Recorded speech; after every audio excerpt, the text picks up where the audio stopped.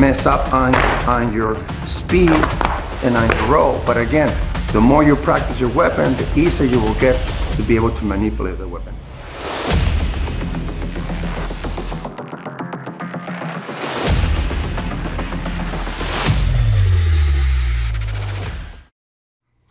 Welcome back to another exciting edition of The Power of Five. Today we're going to see the deceptive weapon of the iron fan. This weapon is so cool though. Back in the day, certain cultures use the iron weapon or the iron fan in different manners. Some of them, they used to use it as wooden, right?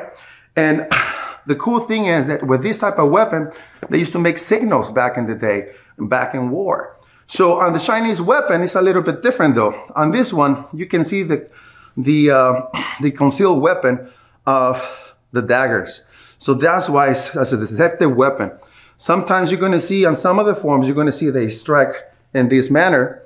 And the reason being though is because that's what you see the spear. So sometimes you're going to see the weapon that is more of a practice fan than the fighting fan. This particular fan, like I said before, is what we call the fighting fan.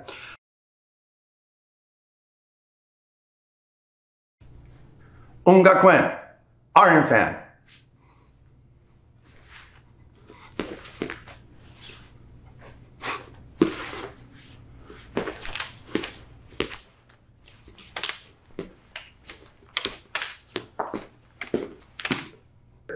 One, hit, two, open, tiger, three, block, four, hit the leg, six, block, and as soon as you block, you're high in that uppercut. Boom, you finish with the uppercut.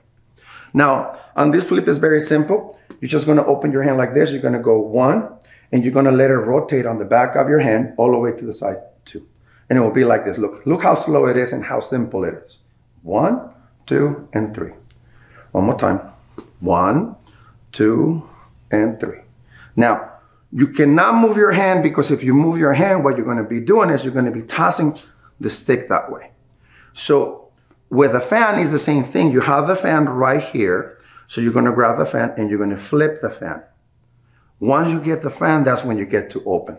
So subtitle, this is the fan. So you grab the fan and you flip the fan. Once you hit the fan, that's when you can flip or whatnot. Now,